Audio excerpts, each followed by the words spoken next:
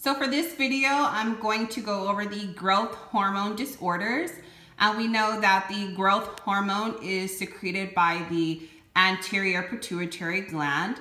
So we're gonna look at hyper and hypo. And we know that hyper means too much growth hormone and hypo refers to not enough.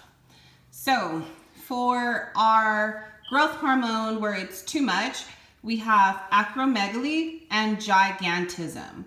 And for hypo, which is not enough growth hormone, we're gonna look at dwarfism. So let's start with acromegaly. This is the overproduction of GH after the onset of puberty. Your signs and symptoms are enlargement of the tongue, visual disturbances, hands and feet grow larger, muscle weakness. In women, they're going to have a deep voice, increased facial hair, and amenorrhea, which is lack of menstruation. And for men, they can become impotent. Their medications, you can treat them with carbagoline and octreotide, or if the cause of acromegaly is the tumor, then you can do tumor removal. Your nursing interventions, you want to assist the patient with ADLs due to their muscle weakness or their vision loss, and you want to encourage range of motion. Gigantism. This is also an oversecretion of G8, but this is before the onset of puberty.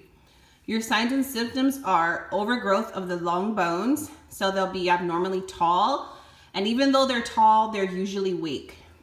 So your medication and treatment, surgical removal of tumor, or eradication of the anterior pituitary gland.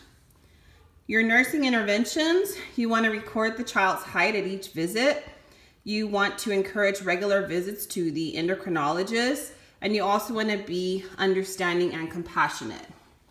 So to compare these two, acromegaly, that's happening after puberty, so later in life, and gigantism is happening before puberty. So now you have dwarfism, and that is hypopituitary dwarfism is caused by a deficiency in G8, so there's not enough.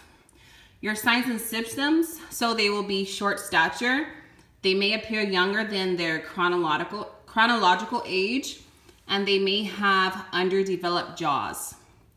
Your medication, your treatment is replacement of growth hormone by injection or surgical removal of tumor.